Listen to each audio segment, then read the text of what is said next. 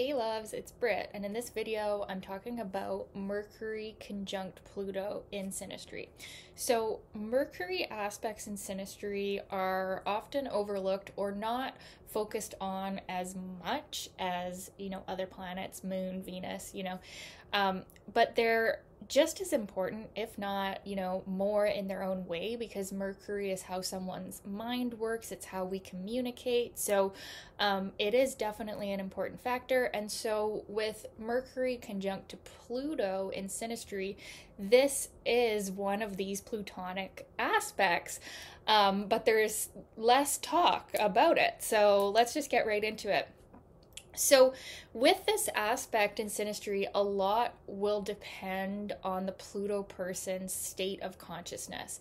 And what I mean by that is the Pluto person needs to be very conscious and aware of the power that they have over the Mercury person. So, in this case, Pluto has the power because Pluto is like the more forceful or more powerful of the two energies. Mercury is almost, more naive or like childlike in a sense. Mercury being ruled by Gemini, the twins, it is kind of like a youthful or like innocent energy in a way, just as a generalization of Mercury. And so Pluto being conjunct to someone's Mercury, they have a lot of power over Mercury, and the things that they're going to say to Mercury or the energy that they're projecting to Mercury can either help or hurt them. And they need to make a conscious decision that they are going to try to help Mercury or, be a healing influence or an influence for good, because with the power of this conjunction, the things that Pluto says or the things that Pluto does is going to affect the Mercury person on such a powerful psychological level that it can promote change, positive or negative. So the conjunction in itself is not a easy or hard aspect. It depends how you use it, right? And the reason why I'm saying that the Pluto person needs to be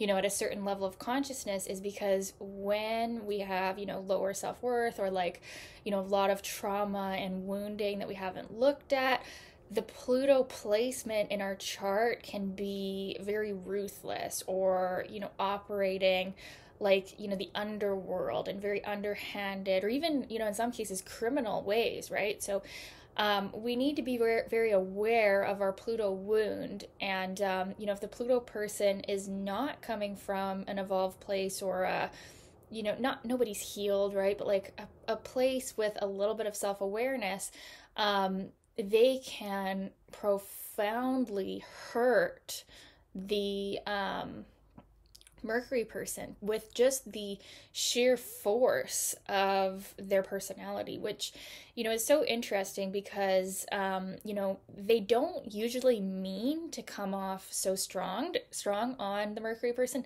Like people with Mercury Pluto aspects in natal, they do not mean to cut your head off when they are talking to you, but they usually do. Their words cut like a knife and they hurt and they, hit you right in the core. And they don't always, sometimes they mean to, but they don't always mean to come off that strong and be so difficult or challenging or hurtful, right? And so the Pluto person just has to recognize they have this powerful energy over Mercury. Now, it's really interesting because the Pluto person actually feels fascinated by the Mercury person and the way that they think.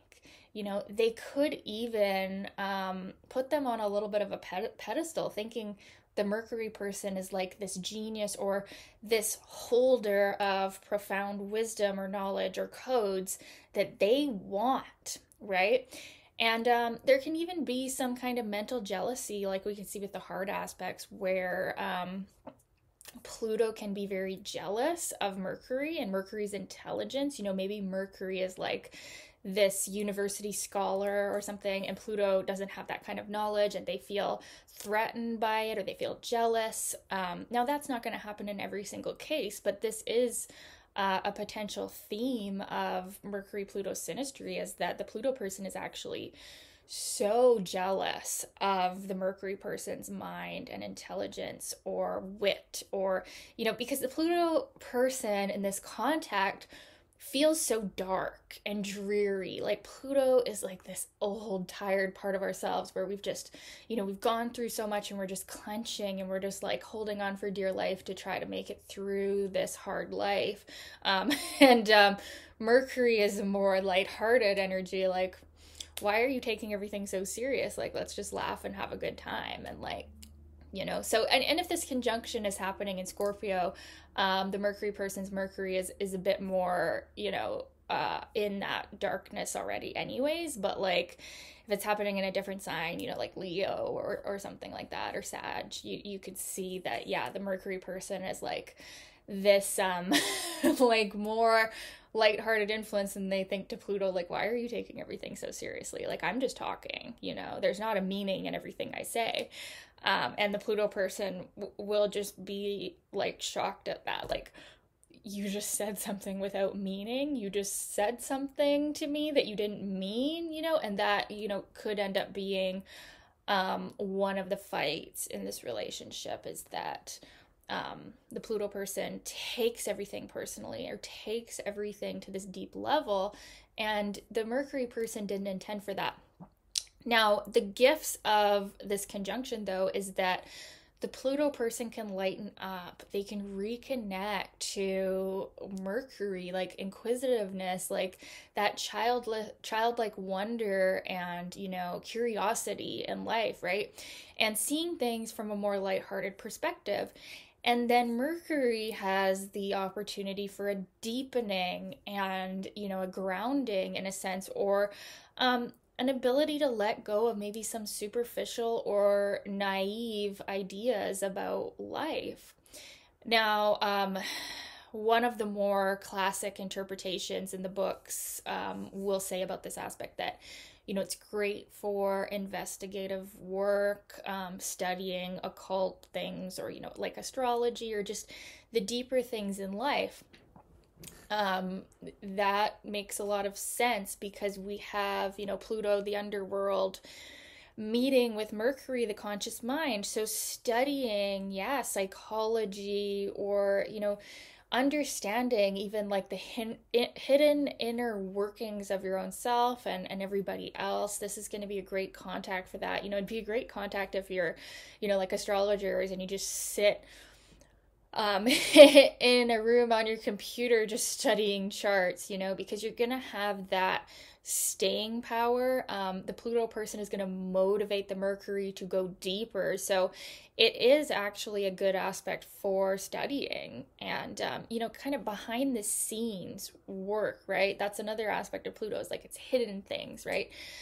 Things we want to hide. So you could end up studying with this person, like sort of taboo things, maybe even sexual things as well, not talked about things. That's where your minds are going to go together. That's what's going to come out of this relationship. So that can end up leading to a lot of wisdom. Now, the Pluto person, just like I said, needs to become conscious of the fact that they have this powerful influence. They might try to manipulate the Mercury person's mind. They might try to control their ideas. So in a relationship, you could see that, the Pluto person wants authority over the Mercury person's mind. They might undermine their ideas or their beliefs and, want to control or manipulate those. Now, that's not going to happen in every case, but sometimes you could see that the Pluto person is actively doing that. Or even if they don't feel that they're doing that, the Mercury person perceives them as being controlling over their mind or trying to control their mind. So, you just want to be aware of that. And like I said, the Pluto person has the power in this contact, and they have to make a choice, how they're going to use that power. What else about this contact? It's still very Plutonic, like it's still going to give that obsessive energy that Pluto aspects have. The other thing too is there's a strong telepathic bond where the Pluto person sees right through the Mercury person and can, in a sense, kind of like detect their weaknesses, at least mentally. Um, and yeah, they really have this like probing insight into the Mercury person. And the Mercury person can feel actually heard without speaking. Like, it's like the Pluto person knows what they're thinking. So, this can actually end up leading to a lot of intimacy. That's, one of the benefits of this contact. And actually, other Mercury Pluto contacts as well, although this one is the most powerful, it does create this mental telepathy and ability to finish each other's sentences and a knowing of what's on inside the other. And now the Mercury person also has a sense of what's going on inside the Pluto person, but they're sensing all that intensity and sexual energy in a way. The Mercury person could feel quite sure of the fact that the Pluto person is very attracted to them in almost like an invasive way. So there is actually sexual attraction with this aspect, even though it's, Mercury, which is not necessarily a sexual planet, but it's because of what Mercury awakens in the Pluto person that leads the Pluto person to having a fascination or like a compulsive need to be near or be, inside the mind of the Mercury person. So that's what can lead to this sexual fascination and attraction, like other Pluto contacts. So it's a really powerful one to see. You can definitely see people being pretty obsessed with each other and a lot of learning and growth. It's not necessarily comfortable, and it does sometimes create a feeling of anxiety in both people because Pluto, it can be scary. So if you're wondering what contacts in synastry produce a bit of anxiety together, it's not like an instant comfortable thing when we have Pluto synastry, because these are the things that we would rather hide. We would rather not show the world, right? And then when we have this kind of activating contact in synastry, it gets brought up. So it's definitely powerful. There is a great potential for a lot of spiritual awareness, a lot of understanding of these deeper things in life, these mysteries of life, mysteries within our own psyche. And yeah, it can be very helpful or very hurtful. And a lot will depend on, the Pluto person's level of consciousness. But also, the Mercury person isn't like totally innocent either. It's just the Pluto person usually ends up having more of the power, but they both need to be conscious of the way that they react to each other, which is very strongly, and not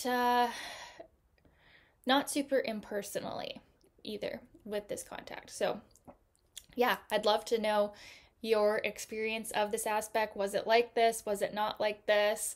Let me know in the comments, you guys, and keep your requests coming. Thank you so much, and we'll talk soon. Bye.